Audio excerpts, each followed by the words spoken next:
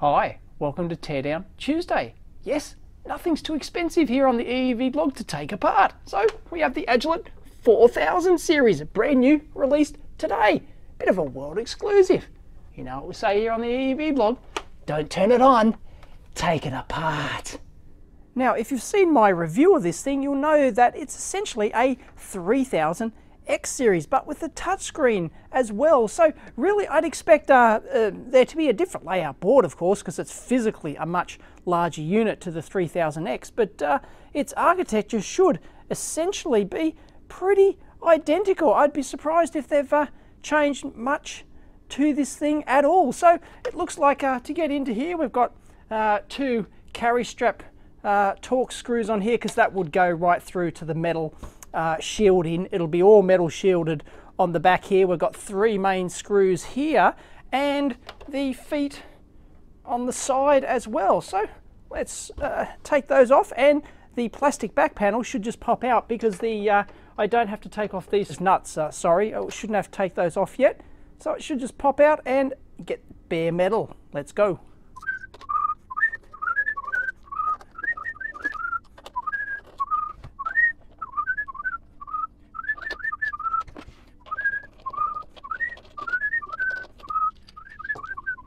And there you have it. We have the obligatory shielding on this thing, and yes, it is a beautiful piece of work. No problem at all. Look at the beautiful little mount there for the side stand on this thing. So this thing really is built like the proverbial brick dunny. I like it. Now it does appear like this power supply cover slides up like that, but I can't get the thing to, can't get it to budge, so I'm not quite sure. We are in. There's a couple of little niggly connectors under here, but in like Flynn. And of course the first thing you'll notice is that the power supply is completely shielded inside here. Here's the front panel power switch, which goes straight through to the front panel and down onto the board down there. Yes, it is a soft power switch, I believe, just like the 3000X, but look, it's very well shielded, incredibly well shielded. We've got a fan cable and main power, and that, I'm not sure what that is, some sort of standby thing. So there you go, very well shielded power supply. We'll take a look at that later, but what we're interested in is this lovely main board. And as expected, it is very similar to the 3000X. The architecture pretty much exactly the same. We've got our 4 analog input cans here. We've got our 2 mega zoom for ASICs, one per sharing 2 channels. We've got the one ADC BGA package sharing 2 channels here, and that's why the memory and sample rate halves when you switch on 2 channels, or 1 and 2, or 3 and 4. I mean, if you switch on 1 and 3 or 2 and 4 or something, you get the full memory and full sample rates because they're shared between the 1 mega zoom 4 ASIC. And they've got the huge ADC there. It looks like that they have a higher spec oscillator in there. It looks like higher spec. I haven't actually checked out the specs. It just doesn't look like a standard package, that's all. So possibly with the 10 megahertz output here and input, they've spec'd in better oscillator, perhaps. I don't know, we'll have to check it out. We've got our backup battery, we've got our Spear 600 processor from ST, it's exactly the same. We've got our Xilinx support FPGA here, and well, digital inputs, some circuitry will be on the bottom side there. The the VGA is built in, and looks like we've got display going off here, and another possible that could be keyboard. So apart from that, it's all pretty much the same. There seems to be a little bit more there, but like the architecture is practically identical.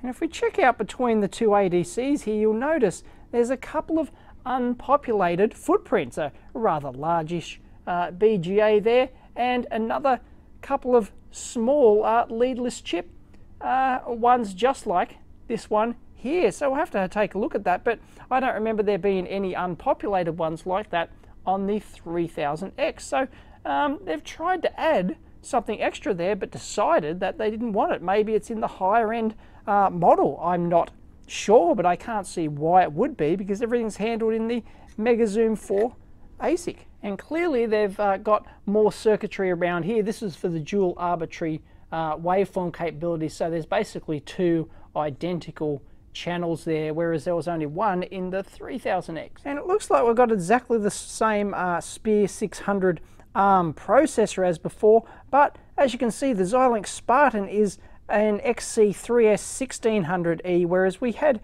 only the 1200E in the 3000X. So they've decided to add some increased logic density there to that FPGA.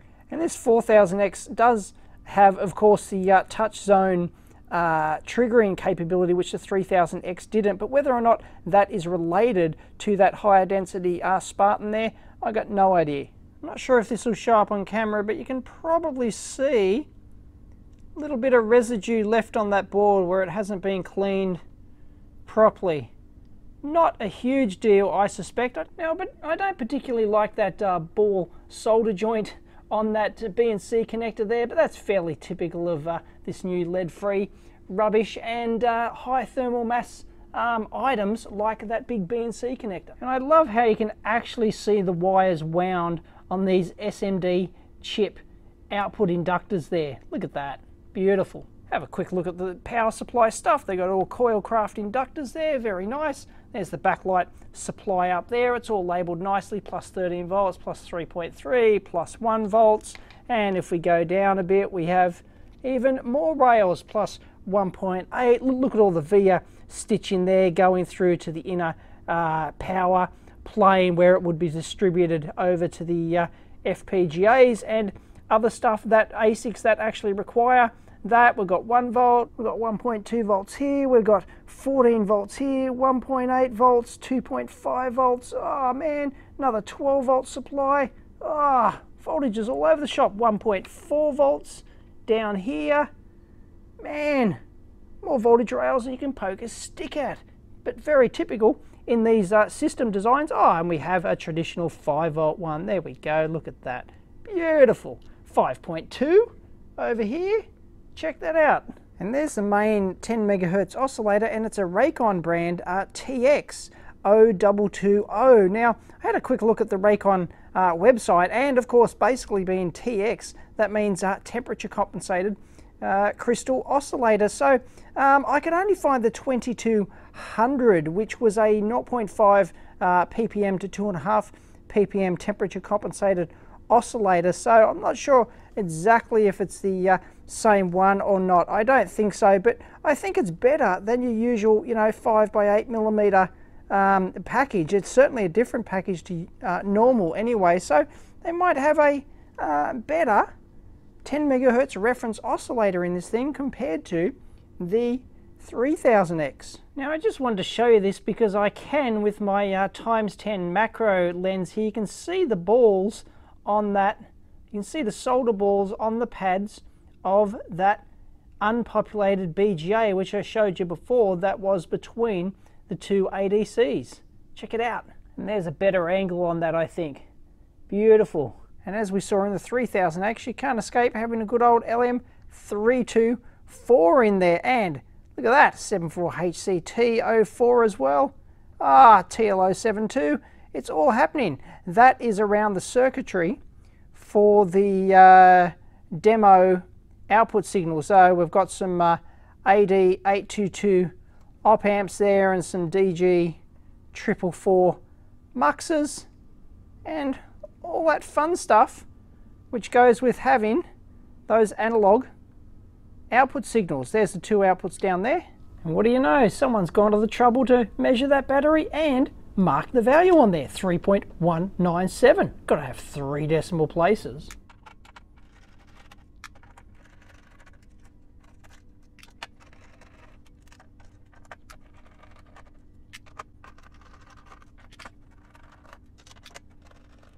All right, let's lift this board out of here and ta-da! We're out. Look at that. Beautiful. And here's the back side of the board, which is actually the front side facing you when you're operating the scope. So we've got our 4 analog inputs down here. We've got our 2 demo signal outputs here, USB, and our 2 arbitrary waveform gens plus external trigger input. So, you know, clearly the circuitry is all functional. It's right where it should be. And this is the 4-channel version, of course, but it is available in the 2-channel version, and presumably that's why they've got a separate bracket for each lot of 2 channels. They just wouldn't populate all those components there on the dual channel version, I would presume, because you wouldn't waste the money, I guess, or maybe it is populated and they don't put the BNCs on. I don't know. Anyway, you know, there's a fair bit of circuitry on the bottom for the demo output signals. Of course, there's our USB controller chip for our 2 USB hosts there, plus there will be a third one, so that'll be like a 3-channel or 4-channel one as well. And that's our external trigger circuitry around there. Then we've got just some support and bypass stuff for our dual arbitrary waveform gen there. Most of the circuitry for that is on the other side of the board, as we saw before. More of the power supply stuff, ton of it, all around there on the back side of the board as well. You can see all the bypassing on the back of the big BGA devices. That's our processor, that's our FPGA, these are our 2 MegaZoom 4 ASICs, and these are our 2 ADCs. And up the top here, we've got a couple of custom Agilent chips for the logic analyzer, a couple of interface devices there, and well, just regular support stuff and lots of bypassing and things on the back, maybe some localized, more localized power and things like that.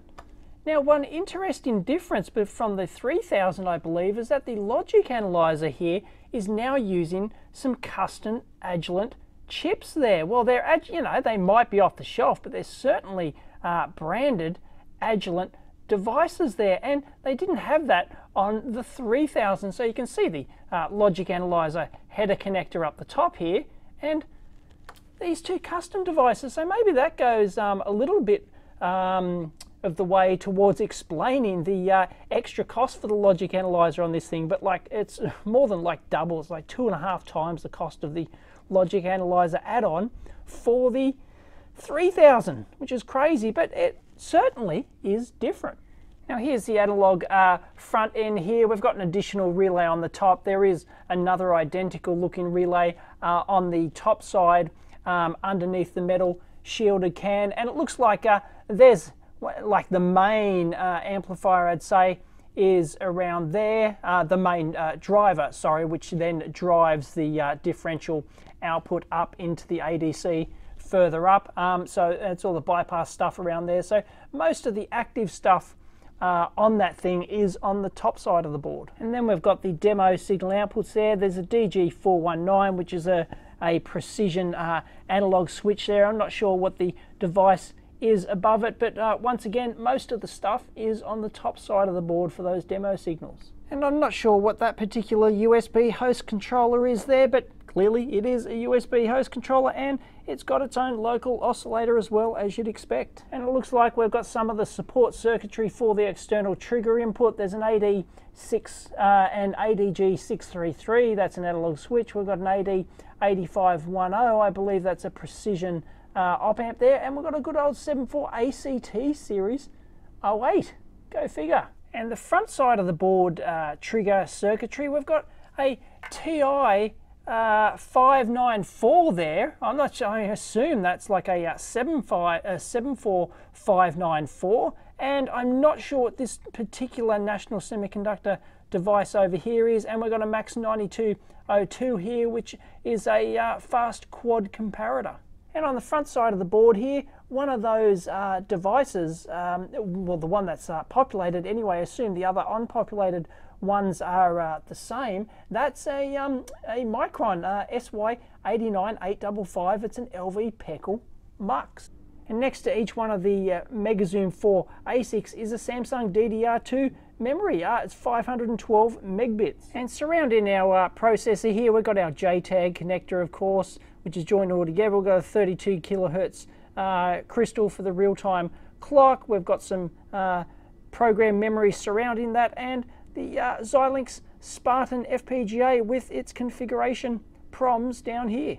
And you can see the different bypass capacitor configurations here. This is for the Xilinx FPGA, and this one here is the ARM processor. Next to it, you can see that the balls are only around the outside there. They're not populated in the middle, so it's not a huge pin count. Well, it's not as large a pin count device as the FPGA over here. So there, it keeps the balls all the way around the outside there, which leaves room inside for your bypass capacitors and a nice big ground fill in the middle there. But the FPGA over here, it's chock full of pins, and you've got to get like 8 layers just to route all these pins out on the different layers. And really, it's only got room, a little thin slither that way and that way, to mount your bypass capacitors in the middle, and then they surround it all around the outside like that, whereas you see they didn't have to do that one with the processor.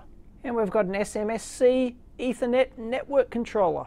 And near our 10 megahertz reference crystal on the back, here's our frequency synthesizer. It's an ADF4360, and it's a integer divide by n type, and it generates the high frequency clocks required from the 10 megahertz reference oscillator. It's a volt, and it contains a voltage controlled oscillator as well. And up in the top corner of the board here, we've got ourselves an additional 150 meg crystal oscillator. And on the back of the case here, we have yet more beautiful shielding, these nice welded integrated standoffs. I love them, but it looks like we have a big shielding plate over a board which has this ribbon cable, and this is probably the touchscreen controller up here, would be my guess. So let's pop the hood on those and see what we've got.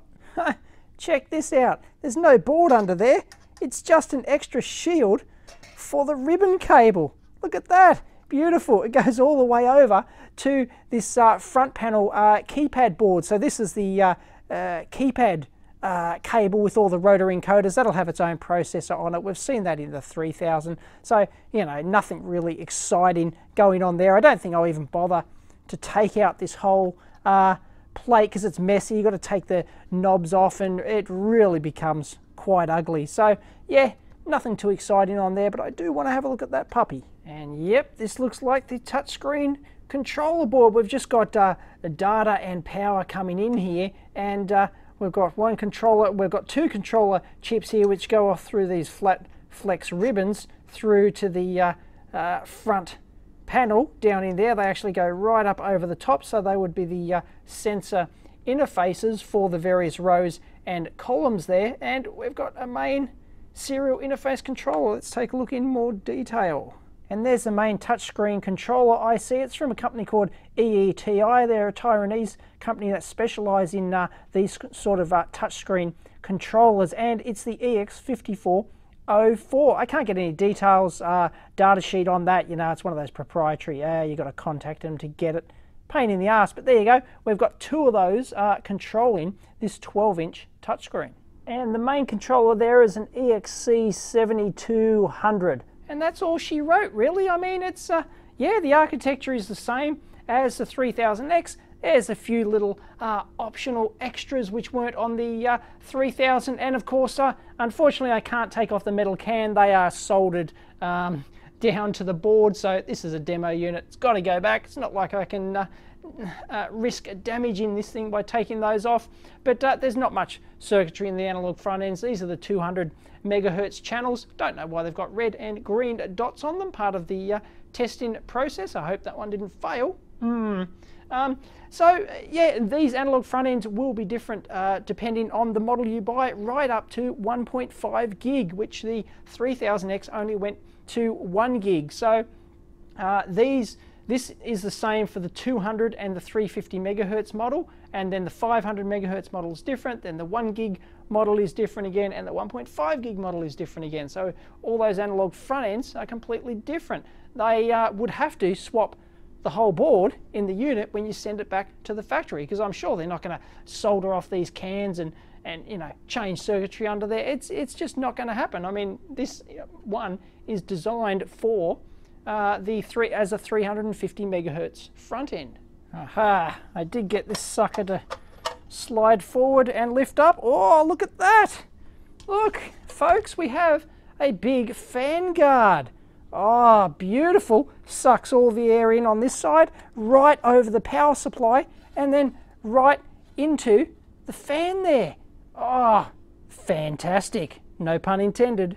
So that's actually quite a neat bit of work there. There's the power supply in there, so it sucks all the air in through one end here and funnels it all the way under there, out this grill here, and of course this is covered on the back here, so then it's got nowhere to go but out through the fan. Oh, let's have a look to see what we've got in here, shall we? Here's our PCB mount IEC power input connector. We've got a common mode choke there. There's no other suppression or power factor correction or anything on there. We've got a big power resistor there and what looks like maybe a little bridge rectifier or an optocoupler up there. We've got our logic, our soft logic power switch. No, that does not switch in the mains. As you can see, those traces go over to here, which then go into the low voltage side of the power supply. So it really is, yep, it's not a mains power switch, it's a soft standby switch. And it looks like we have a totally different supply to what was used in the 2000 and 3000X. And if we have a look at the mains input side here, here's the 240 volts in, and these two brown devices, they're PCB mount fuses, and this is actually a PCB mount fuse as well. So they're not as easy to replace as a regular glass fuse. And tucked away under there we have some filter in, some more common mode chokes, some more filter in there. So yeah, they've done the basics. So what we had before in the 2000 and 3000X was a Lineage brand power supply, but they've changed it. They've got Artisan brand power supply here, and it looks, you know, it looks first class quality. All the Scholastic and all the, you know, the quality of the components. It really looks well laid out and well designed, as you'd expect in an Agilent bit of test gear. Check this out. Someone's done an oopsie here. This pot, I believe, yeah, it's a sealed pot by the looks of it, is fouling this connector, and I can't push that down any further. It's lifted up on an angle there. Oops. And it's hard to see the brand of the cap in there, but I see Chemicon there, so that would be a Nippon Chemicon top brand capacitor, 105 degrees C rated. So that's quite a well designed little power supply. I don't mind that at all, and because it is totally different to the 2000 3000X, possibly we have a lower standby power consumption than the horrible 6 watts we were getting last time. Worth a check. So there's only one thing left to do, and that's put this sucker back together. Hope it works. And no, sorry, the LCD under there, there's going to be nothing interesting on that. So, and the main keypad controller board, pretty boring. Boring as the proverbial bat poos.